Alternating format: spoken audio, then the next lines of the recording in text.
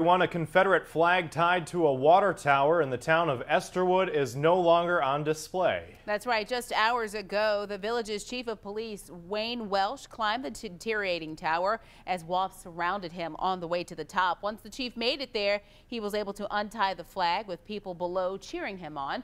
Our Jordan Lippincott joins us from the tower to explain how the flag got there in the first place. It's a story you only see on 3. Jordan.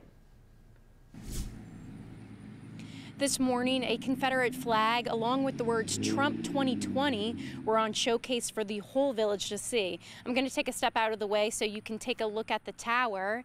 The words Trump 2020 in spray paint still remain, but as you can see, the flag has since been taken down. The village owns the water tower, but I'm told it's been abandoned for years while officials figure out a way to demolish it. Initially, Mayor Don Pop said they needed help getting the flag down because of it being a hazard.